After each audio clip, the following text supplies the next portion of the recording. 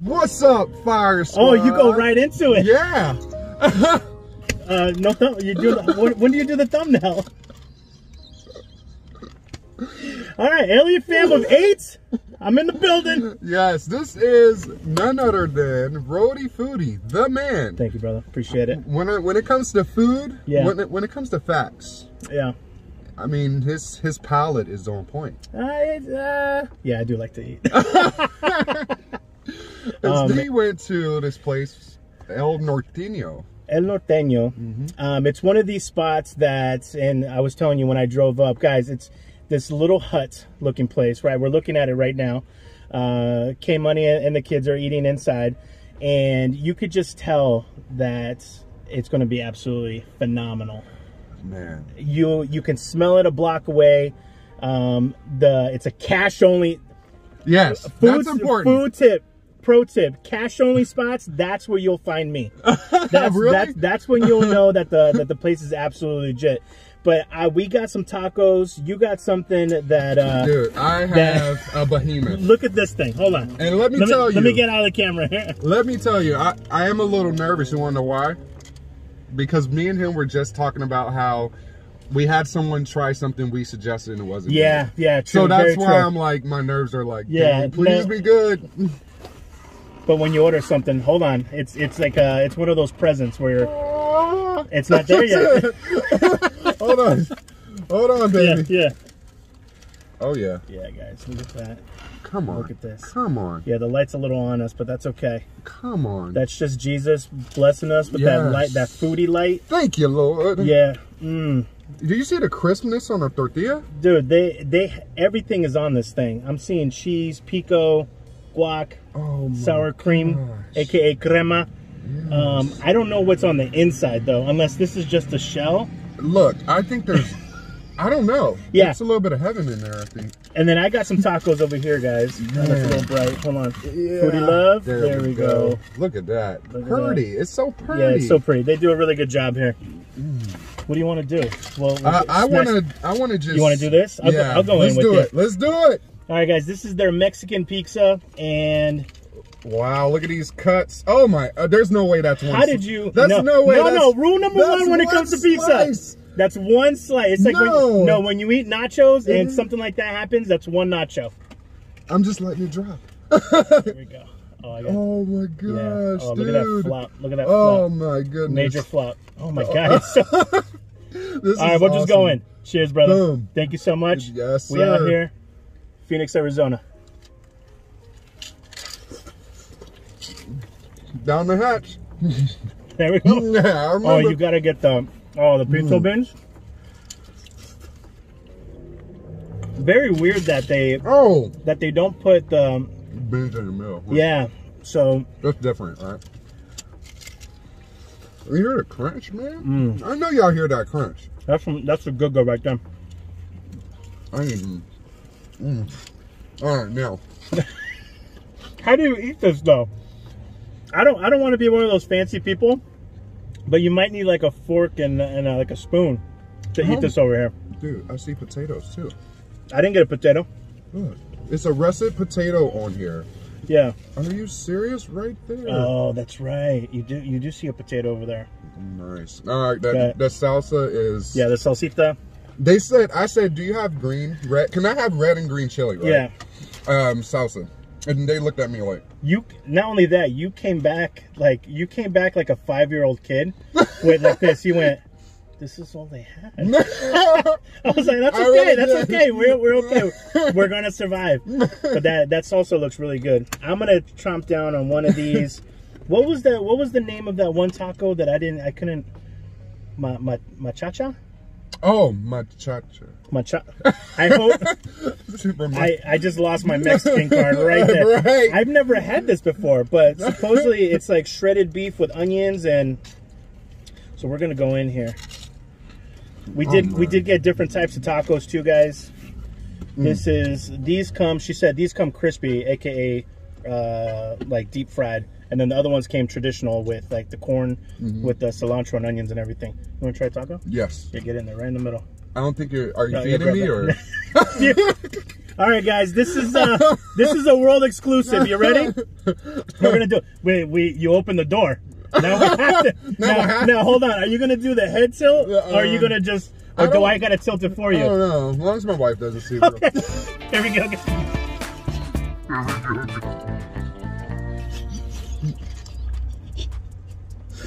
Like, what type of video? What's going on here in downtown Phoenix? Oh my God, that was awesome. Where's my wife? Yeah. She just gave us a thumbs up. You're like, yep, I don't gotta feed him. You can feed him.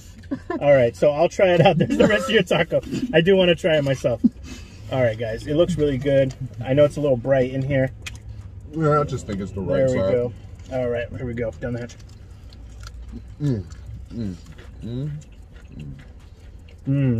Okay. Wow. That crispy, like fried, it almost gives you that taquito flauta type of flavor. The oils in the fried tortilla. I'm gonna be real. As you can see, I'm still chewing. How long ago did I start chewing this? That's a good thing, right? That is a good thing. You're still chewing it? Yeah. He's like, one second. You also took one of the biggest bites I have seen anybody on all my travels this side of the Mississippi. That is good though. Your finger, you know, good thing. Yeah. I was like this. I was like way at the corner. I did taste fingernail, but nah, that's another story. This is really good though. I really like this. I mean, like I said, it's filled really well. Like, imagine this. It's not Taco Bell, okay? Okay, like, yeah, let's be fair. Yeah. This is nothing, yeah, you cannot even come close to compare. This is real. Would you say this is official? Yeah, this is beyond official. This is like, it was, my Spanish is a little shaky, right? I still speak it, but it was one of these places so official that I was like, oh my God, I'm gonna have to order in Spanish and I'm gonna trip up in front of the alien fam. I'm just like, oh my God. And then when she said hello, I was like, right. I was like, thank you, baby Jesus. All right, guys, we're gonna do some traditional tacos here. It is bright, huh? Yeah, it's guys, just the right window. AKA, this is just Arizona in a nutshell. Yeah, this is Arizona, okay? This is Arizona, and as well, honestly, it's like, yeah. Oh, there we go. Oh, we got it. Teamwork makes the dream work. I don't know why I was holding that pizza like a tray for that long. Is there a reason? My wrist is a little sore. You were doing the Vanna, was it the Vanna White? Oh, yeah. Here we go, brother. Grab your tacos. This is the carne asada. I'll feed myself this time. Yeah. Well, I don't want to, you know, be like, Luke moved in. He moved in. He's part of the fam. This has, that's different. So they put pinto beans, refried beans on the bottom. Look at that baby right there. That's different. Oh, I like that. Cheers, talk about thumbnail. Oh, is this a thumbnail? Yeah, why not? Oh, light. That's light is not. Hold on. I do a lot of editing to the picture in the background. I'll make it work. Cheers, man. Oh, there's kind of salad everywhere.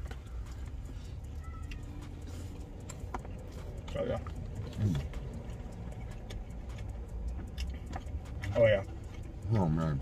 Right? There's levels to this. This is what I would have done. If they ever say, hey, Alien Fam, Rhody Foody, what do you guys want to do as a collaboration here at El Norteño? Mexican pizza with the shredded beef. Oh, with the carne asada instead of the ground beef. Can you imagine? Insane. Man, I'm starting to think they make these tortillas in house. Yeah, guys, we're gonna need like 20 seconds here. Hold on. And I had the gastric sleeve, but forget it. I didn't eat breakfast for a reason. You can tell it's fresh. This is totally different than what I'm used to, and this style, I'm thinking because Norteño means north. Yeah, you know what I mean. So northern Mexico style, I guess. Would you think that, or is this like Tex-Mex? I'm trying to think. Or it can just be where's Yeah, because there are some things in there that you typically wouldn't see like at in a LA taqueria, right? Mexican pizza being one of them. Right. When you said I want a Mexican pizza, I was like, my man's been drinking a little bit. This ain't Taco Bell. Right. But you look at the menu and it says Mexican pizza. Right. And I'm popping it up for you so you can take a good look at it. Oh my God. It's awesome. And you had said that this place is top. All right. So yeah, it's in the top 7 in Phoenix, Arizona. In Arizona, period. Mexican places you have to stop at. They also have horchata. What are you sipping on over here? Jamaica. Did I say that right? It depends on what part of Mexico you're from. Hey, some people say Jamaica. They say it a whole bunch of different ways. Growing up, I used to call it Jamaica. Jamaica? Because it looks like Jamaica. Right, right. But it's really, what's the English? Not passion fruit. Hibiscus. Hibiscus, thank you. It's hibiscus juice, guys, which is absolutely amazing. When I used to have my my sandwich shop in Providence, there was a door-to-door sales lady who would come up with these huge jugs, and she would sell them from restaurant to restaurant. Wow. Was it official? Probably not. Right. But we never sold it. I literally bought it for myself and my staff. Oh, I was like, guys, the hibiscus plug is here. So I used to buy like 3 or 4 jugs of it. And guys, if you have any door-to-door salesmen and it's like food, like when I used to live in California, you don't get this in Rhode Island, obviously, but in California, you would have door-to-door salesmen of like Mexican cheese and tortillas. Oh, really? So like tortilla cheese? Or? Yeah, yeah. Oh, it'd be like, gosh. And then everyone would be like, hey, yeah, let me take, I'll take 3 or 4 of those. And then they would just walk around throughout the whole neighborhood just selling that. How are the prices, though? Come on. He's like, come on. Yeah, non-supermarket prices, I'll tell you that much. Great prices. What's the biggest supermarket chain here? Walmart. Yeah, Walmart. And it's going to be cheaper than Walmart, and it's going to be more authentic than Walmart. Right, right. I feel like Walmart has a monopoly. I'm sorry. I just have to say. No, listen, Monopoly. Walmart. When I got into town, right, when I was texting you guys, I think your guys' Walmarts here are bigger. Because you have super Walmarts, and we have those, or super centered, whatever they're called. We have those too. But here, it just felt bigger. When I walked in, I was like, you can barely see the wall that way, and I can barely see the wall this way. You guys have like XL but super Walmarts. Y'all have like in downtown, you would have it in the building and all of that. Like it's not separate, right? You're from some of them. He's from Rhode Island. Rhode Island, right? So the size of this parking lot. It's so funny during my travels too. Because you can drive through the whole state of Rhode Island in like less than an hour. Stop it. So I never knew that. Yeah. So I usually stop every hour to like either get gas, stretch, use the bathroom. I go, I just drove through Rhode Island again. And imagine it takes me like hours to get through places. Phoenix right here, I will say that driving from, where was I? Austin? No, San Antonio. San Antonio? To here, there is nothing. They say that's the most boring drive in the world is to drive through Texas. Do the western part of Texas. The western part of Texas is nothing. And because of where I was, Google was taking me the back roads. So not even the interstate where there's like a gas station, McDonald's. So they set you up for the Hills Have Eyes. There was a I'm couple. just saying. No, listen. All the gas stations, and this was the first time I ever had to do this. Gas station was closed, right? Nobody inside. Okay. But the lights were on at the pumps. I've never pumped gas with the retail part of it closed. And try to do that in a small town where there's no lights around you, just the lights from the gas station. Oh my goodness. With like 2 creepy vans over here, a broke down house over here. That was the fastest. And you have to get gas too because there's not another one for another 100 miles. Jeez. So you're constantly talk about anxiety. Talk about anxiety. Nuts. You are literally, I have to get gas here, or we're gonna break down in the middle of some town that where the top of your phone says no service. Oh, but no. thank God that Google still like they like save your route, right? Oh, okay. So you Google, can still get there. there. Yeah. I haven't been in that situation. So you've been traveling all over. It's a little dicey. I'm not gonna lie. There's some parts where I'm like, oh man, I better get gas here, even if it's just like $10 worth of gas. Because the farthest I went was like almost 150 miles without a gas station. And when you have no service on your phone with the GPS, you don't mess with it, because if you turn it off or try to do something, it'll say no connection and you lost your way home. So you have to just pray. Right? You do a lot of praying on an open road when there's nothing around. So that's a little travel tip for you guys. Don't mess with your GPS. Comment down below. Have you ever traveled, right, and been in a situation similar to the man here? Yeah, the hills of it. That was a perfect example. Yeah, no, you're right. I mean, I don't know what I would do. And there's been some like really dicey shit. Like I almost got stabbed at a Flying J. Do you guys have Flying J's here? No, and I'm glad we don't. He's like, I'm out, video. No, so Flying J is like a brand of like Circle K's. They're okay. But they're made for like truckers and like road trippers and folks. Oh, we might have one. Yeah, so I'm parked, right? And I'm meeting up with my buddy Adam for his birthday in Florida. And I'm trying to, because if you're road tripping, guys, you're going to look like a hot mess. You're going to have like one sock off, one sock on. You're just going to be horrible. So I park at a Flying J, and you get used to just changing in front of people. And there was a guy 2 cars over. So where this white truck is. Okay, right here. And it's in the middle of the day. It's hot. He's got the window closed and the door closed. I know he's dying in there. Right. He opens the door and he's just talking to himself. And then I never do this. And this is why I never do this. Never make eye contact, guys.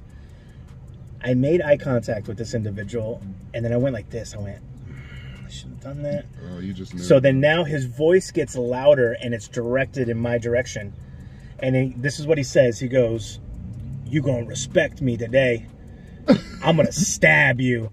Wow, straight like that? Straight like that. And I didn't look at him again because I didn't want to double down on it. So I literally got in my car, boxers, one boot on, like just looking like a hot mess, and I drove like that for like almost 100 miles before I stopped. Yeah, I don't think I would have stopped. So if you're solo traveling, this is why Camilla needs to be on the road with us, because you know, it's always great to have another pair of eyes. But you're right. Just at Flying J's, I've had nothing but I'm never gonna get sponsored by them, sadly.